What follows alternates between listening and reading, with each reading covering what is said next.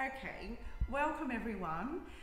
This is a beautiful exhibition. It's titled Abstracting the Landscape, or Abstracting Landscapes, with two artists involved, both Clare from Queensland and Lise from South Australia. Now both of these artists have a beautiful way of evoking a real warmth for our landscape and a real emotional feel. The landscapes are slightly abstracted, probably more so in Clare's paintings and less so in Lise's. But let's get started. Both of these artists are unable to come to our opening, unfortunately. It does clash with Mother's Day. However, it's a perfect opportunity for people to come along and see this lovely exhibition. I'm going to start with one of Clare's because first of all I want to explain why I do this. It's not because I love getting in front of a camera, it's more to give people an idea of size and perspective. What we found in the past is if I stand, or the artist stands in front of a painting, touches it, perhaps gives people an idea of exactly whether that painting would suit or fit in the appropriate place, or the idea of having a painting in a particular area. Sometimes if I told you that painting is actually, and I haven't got a printout yet, is 41 by 61, that may not register really clearly. But if I touch that painting and show you how big it is in comparison to my hand, you've got a much better idea. So let's go through. This is one of Clare's lovely paintings. It's an oil painting on linen on board. It's framed beautifully and it's 41 by 61. So we'll move along to probably my favourite painting in this side of the exhibition, because we have the gallery divided into two and Clare's beautiful paintings are on this side of the gallery. So this one is delightful. It's actually on canvas, so you can hear me tapping it, and it's got that lovely, not all of Clare's paintings are on canvas, some are on board, linen on board, and some are on canvas.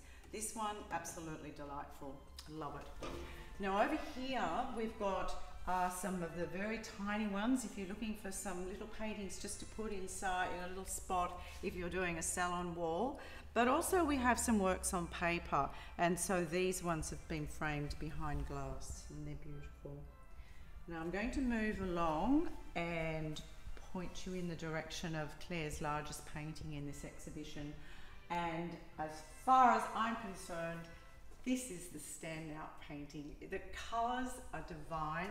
Obviously, it's up around Stradbroke Island. I'm going to see if I can find the name of this painting, because some of them I can't pronounce. But this one, no, I can't pronounce this one, but it is Stradbroke Island. And it's really quite a beautiful painting. Now don't forget, the catalogue and the exhibition is online as from now. So it's Saturday the 8th, and the exhibition will run through till the end of the month. Now, a couple of the smaller ones here, these are really quite beautiful. The colours, the blue, I think it's easy to tell that Clare's paintings are based around the water, and I know she does a lot of her work. And there are two separate videos, short ones, one from Clare and one from Lise, who have introduced themselves and told you, and in this video, which is also attached to this website, you'll be able to listen to them talk about their work. So we'll move along. Here's another one of the larger ones with a different palette of lovely maroons and really deep colours. And I think that might be the hinterland behind Brisbane, where Clare paints a lot. She paints plein air. She will go out to the location, set herself up and start painting on all sorts of surfaces. Some on paper, where she'll go back to the studio and work on those ones.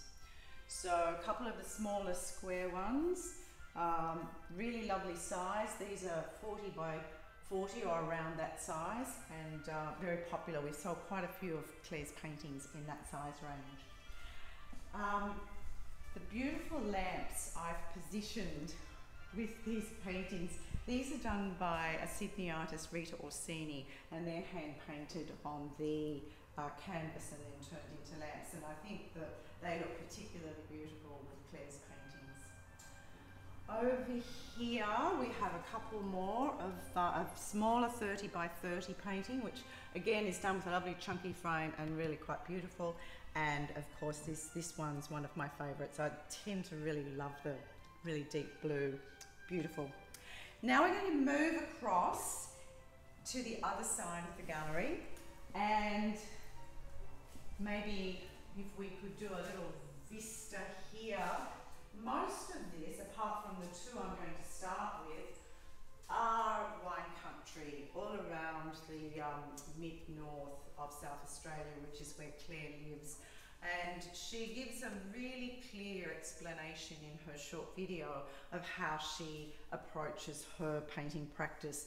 But mainly she talks about the collage effect. She turns that landscape into a collage and then uses the most beautiful thick paint. And some of these, I should imagine, take weeks to dry, because if you get up very close to them, I'm not sure whether you can get the camera right up to here, but you can see how thick that paint is. It's like gelato ice cream. Absolutely gorgeous. So we might just start with these little ones. We had a little bit of a run today with selling some paintings. This little one here is going to go to Malaysia.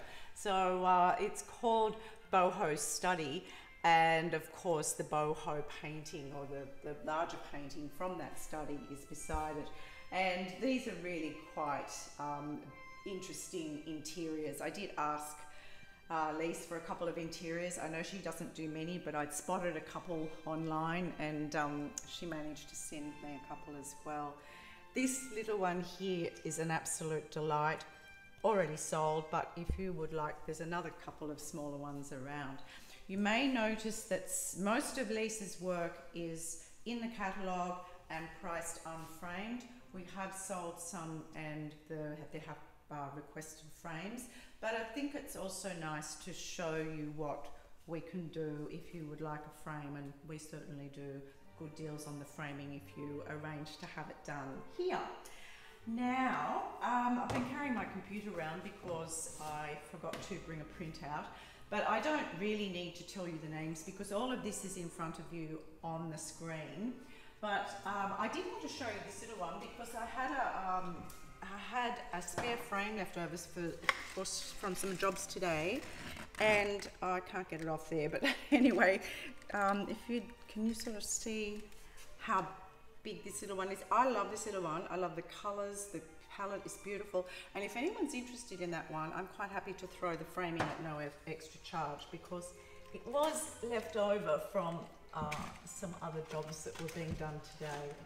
So I'll hang that straight in a little while. Don't look at it. This is another beautiful painting. It's going to a Gundaroo, I think it is. I'm not sure where that is, but I think it might be a long way away. Here's a couple of favourites of mine, just these gorgeous little ones with a beautiful soft palette. They're very, very popular. This one here is just glorious. Again, I've put a frame on that one because I think it really suits that picture. And of course, the biggest painting in Lisa's side of the exhibition is this large one here, which is, it did arrive a little later than the others because the first large one we had sold quite quickly. So this one is quite magnificent, beautiful colourings, and again, you need to probably stand back a little bit, although I've stood beside it so that you get a little bit of an idea of size. And the one that's sort of very different in Lisa's exhibition is this one here, which is lots of greens and blues, and I can't remember the name of it, so you'll have to excuse me, Lise, but texture and painting is absolutely divine. So I've done a quick walk around and shown you the exhibition. I'm sure you will absolutely love it. Call in if you can and see. It'll run till the end of the month, and if you can't, we will have it online as from now, and so you'll be able to see it all for as long as you want. That's it for me for now, so contact the gallery if you have any questions. Thank you.